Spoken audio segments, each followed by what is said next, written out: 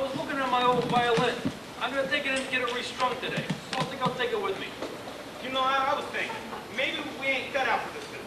What do you mean, cut out for this business? Everybody in our family sold insurance. Pop did, and so did our godfather. Yeah, but like, every time we offer anybody insurance, they always end up chasing us off. Like that lady, she sicked her pit bull on us. I think we was just having a bad sale.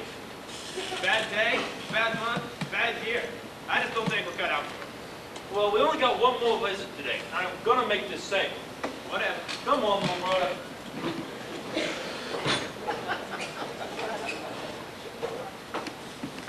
Hello, Miss Potter. Send them right in.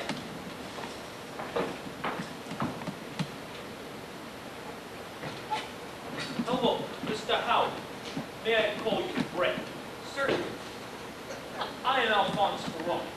This is my brother Frank. Leg. Subito, subito, come go. Guess the drama.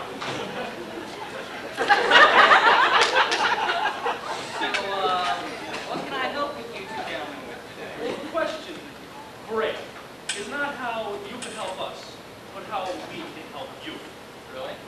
You see, my brother and I are very concerned for your welfare. That's so. That's right.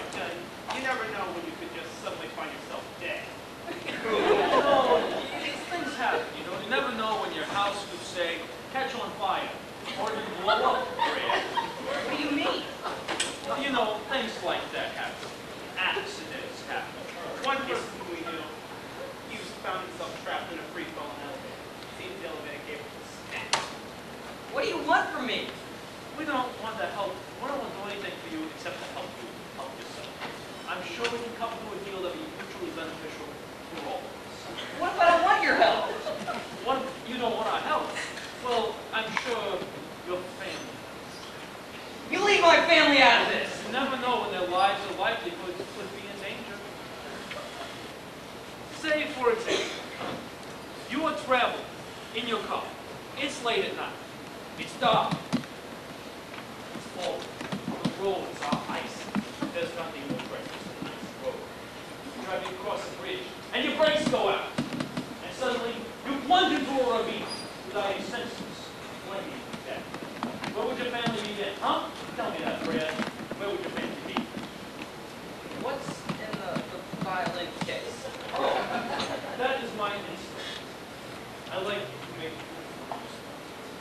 you ever heard Chopin's Funeral March?